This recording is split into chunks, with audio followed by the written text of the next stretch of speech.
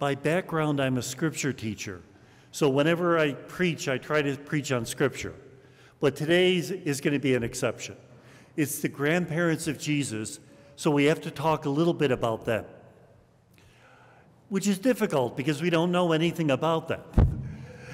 When people ask me, where in sacred scripture are their names? They're not in sacred scripture. They're found in a set of books that were written after the New Testament.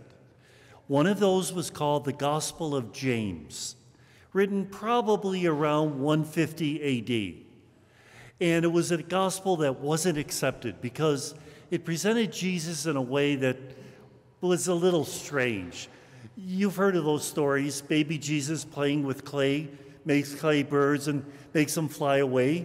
So the kids laugh at Jesus and he strikes them dead.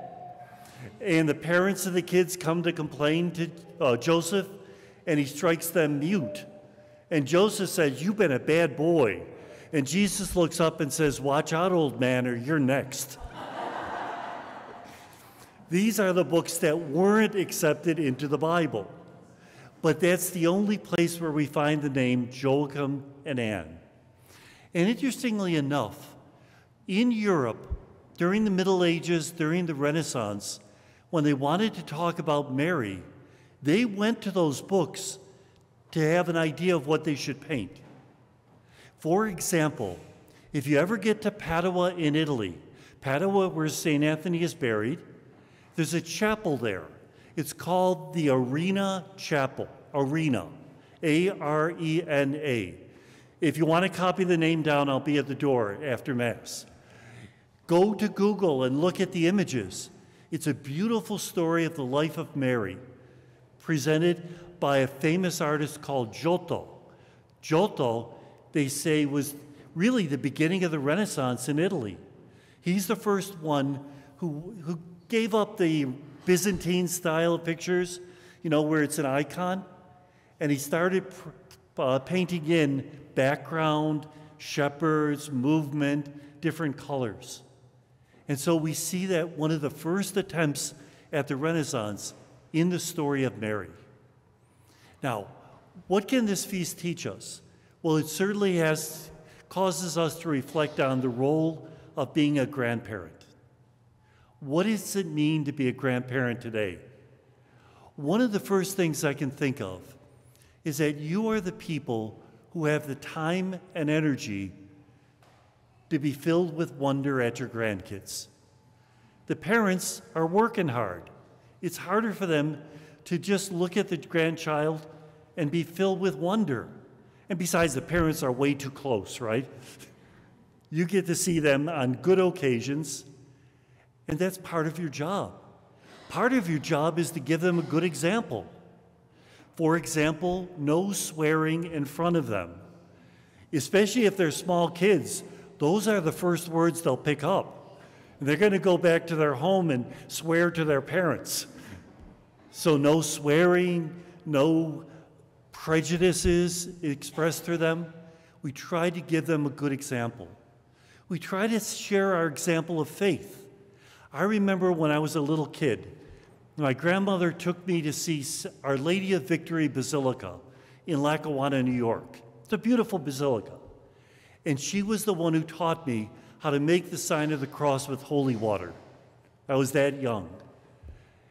Share our faith. Now, sharing our faith gets a little bit fuzzy because how many of our grandkids, the parents are not sharing the faith? And what do we do with that? At the very least, we pray for them. We don't apologize for being Catholic. That we go to Mass and give them a good example. And sometimes we give them religious objects as the birthday present.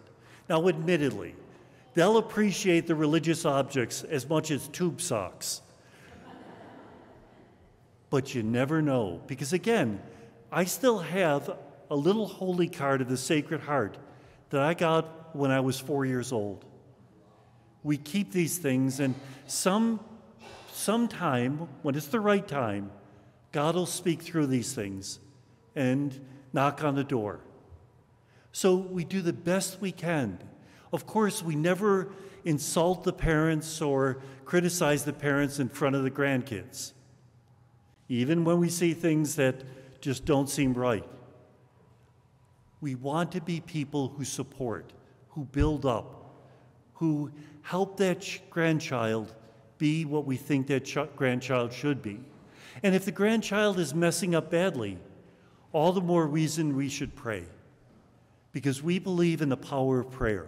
We might not see the results, but we believe that once we've prayed, we've expressed our love in words.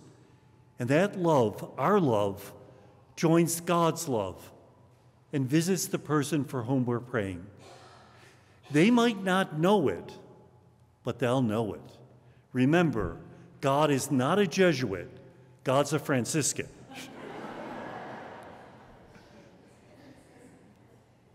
And maybe that's the greatest act of hope we can make, that our prayers are not just words in the wind, but there's something that expresses love and shares love, and love always changes reality.